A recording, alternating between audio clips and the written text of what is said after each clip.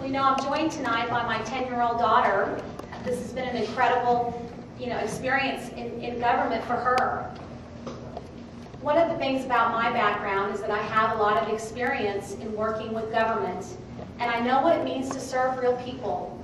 I know what it means when a person calls in because they have a pothole or they need a speed bump in their neighborhoods, and I really want to serve you all. My daughter was born and raised in this district. The future of this district is very important to me. I lived in Los Angeles, and I don't want to face Los Angeles traffic when I leave my home every day. I tell my daughter, we may never go to Whataburger again because it's under I-10. And there's so much more we can do as a community, as a city, if we work together. We can build a strong community. We can build a livable community. We can have growth, and we can also have a property tax reduction. And you're going to hear a lot about this from me, because I believe that when a community grows, when revenues grow exponentially, it's time the citizens get some return and get a little bit of relief. I really believe in this, and you'll hear more about it from me as we progress. I believe we can do a better job as a community. I work hard for you. I'm excited about San Antonio. I'm excited about our future. I want to work with the mayor. I want to work with this new staff. I think it's absolutely great. I want to serve you. I'd listen to you. I believe that running for office is a public service. I believe in public service. I'm honored to be a part of a group of individuals who want to serve our community. I want to thank Art Hall and his lovely daughter for hosting this forum tonight. What's exciting about representational government is that we all get to choose and select who can be our next leader. And I'll tell you this, I'm a very hard worker, and I would fight for real neighborhoods. I've walked many blocks in this community, and we're a fantastic district, and I believe we can continue to grow and do great for San Antonio.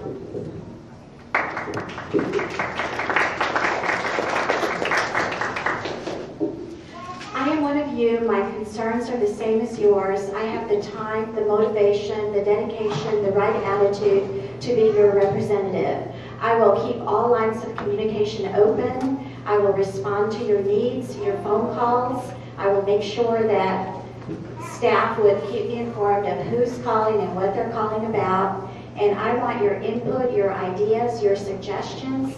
I will keep an open door policy. I want to know what your concerns are, and I want to help you do what's best for your neighborhood, because that's what I would want. I respectfully ask for your vote. My name is first on the ballot, and I have an easy name to remember, Gloria Sanchez. Thank you.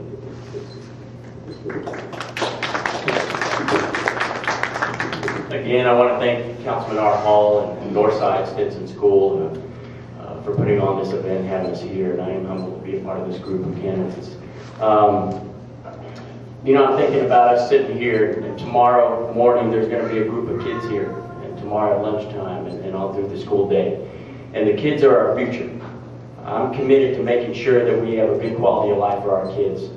One of the most favorite things I like to do is put my daughter on my shoulder and then put her to bed at night. And I rock with her and I think about her future, not only her future, but the other kids and the families here in San Antonio. And I want to make sure that she has a good quality of life as she grows up in this community.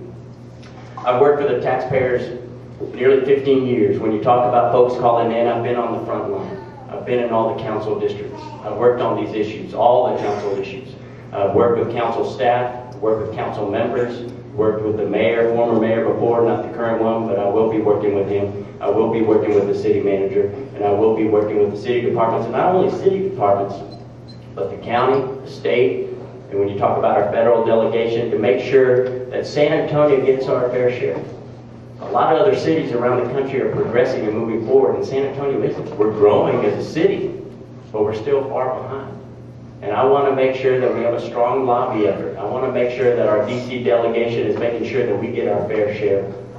I'm very humbled again to be a part of this group. I'm going to strive each and every day to make sure that we have a prosperous economy here in San Antonio, a healthier community, and a vibrant civic life.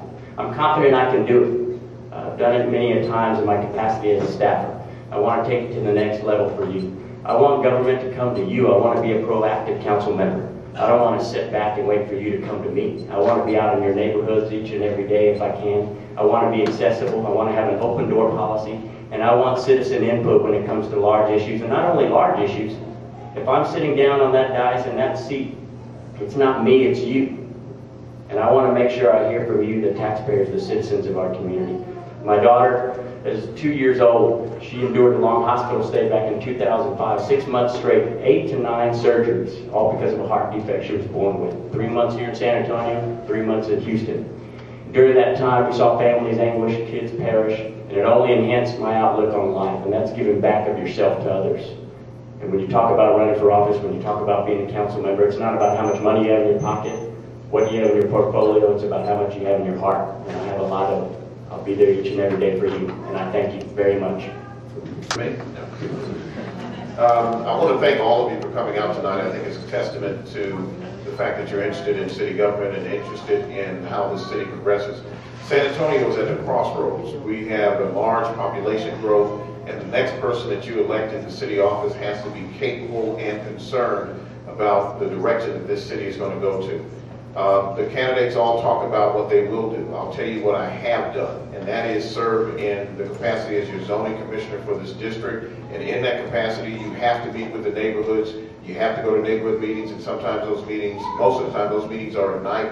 And you can talk to the neighborhood presidents about what I have done, not what I possibly will do. And I think that's the big difference between me and some of the other candidates, is that I talk about what I have done. My service as a zoning commissioner, my service on the Commission on Integrity and Trust lends well into becoming your next city council person. The other thing I would like to say relative to being a city council person is that you have to have a great deal of effort put into managing your time. And I think a lot of times busy people manage their time better simply because they have to. You have to be efficient with your time, and I will be responsive to your needs as citizens. Something I mentioned at the last debate was that if you call me, I have to call you back, because in my office we keep a phone log. We have to as a physician. And so there will be no way that I can tell you that I didn't hear from you as a constituent. And so I will tell you that, and I will say also that my experience as a healthcare provider, my experience as a business owner, lends well into serving you as a city council person. I have the experience, and when you make this decision on May the 12th, that decision will echo for decades. Thank you.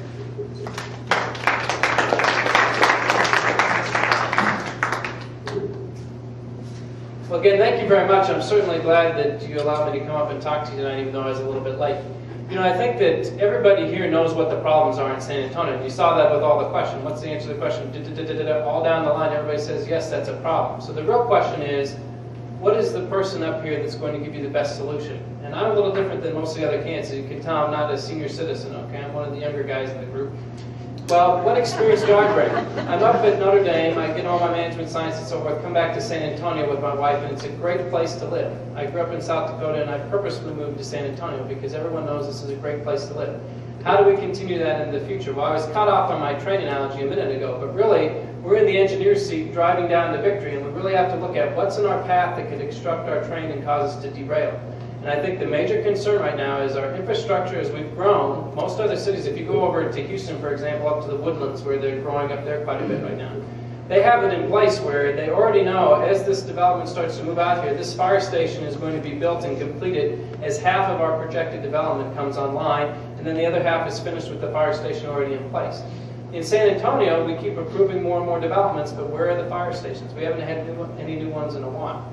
And so I think that we have to fix all these things right away. Everybody talks about these visionary 15, 20-year plans. You know, I work as a special projects accountant over at Valero Energy, and we deal with that all the time. We're talking about what is Valero going to do 10 years from now, 20 years. We even have a 50-year plan. We're kind of ambitious, okay? But we also have to make money today because our shareholders want profit today. As a city, you want your roads fixed today. You want police to show up at your house today. You don't want to know that there's a plan so someone will show up to your house 5 years from now. If you call 911, you want somebody to come right now. In San Antonio, that's only going to happen 70% of the time. If you call 911, will an ambulance show up at your house during the first 8 minutes of that emergency? Other cities that were compared to, Los Angeles, LA, even Atlanta, some of the smaller cities, it's 90% of the time. These are things that have to be fixed right away. So as you go to the ballot box on May 12th, you have a lot of choices to think about. Really review everyone's background, what they've done, what you hear us saying we're going to do, and decide who is the person that can really take the problems that everyone agrees on and implement those solutions. And I promise you, with my finance and accounting background, I'm going to be watching the numbers, and I pledge to you that 85 cents of every dollar coming in is going to go to these critical problems that we all agree upon, the other 15% for our future. And as we start to fix those problems, we can lower that percent, but right now we need that ratio.